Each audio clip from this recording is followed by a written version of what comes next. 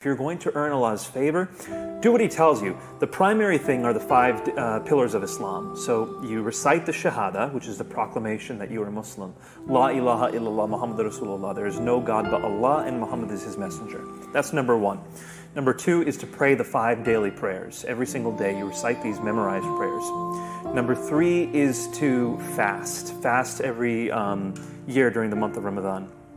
4 is to pay the alms. You're supposed to pay a certain amount of alms called zakat. And lastly is the Hajj, which just happened, the pilgrimage you're supposed to take at one point in your life.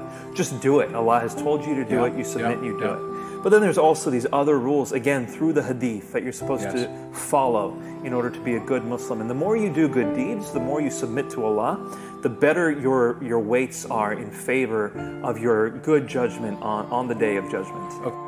When we see the headlines of the brutality and the atrocities being committed by ISIS in the Middle East, unspeakable horrors, is that a natural outflow of pursuing the teachings of the Quran, or is it a perversion of the Quran? This is a fascinating question. There's a lot of questions that come up here.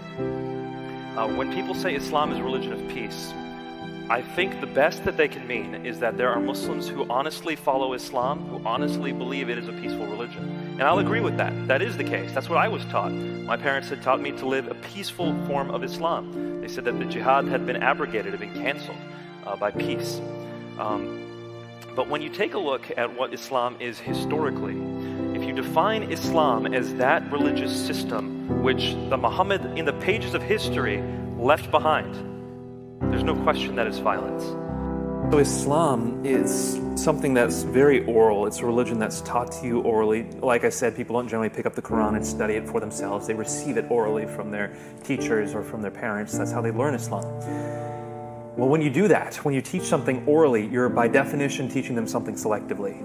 You're not giving them the whole story. And so when David and I started investigating how to prove whether Islam or Christianity was true, and we turned to the Muslim faith, I started reading the early stories of Muhammad's life for myself, instead of just receiving the stories, reading from beginning to the end. Doing your own investigation. And that's when I came across all these stories that no one had shared with me before.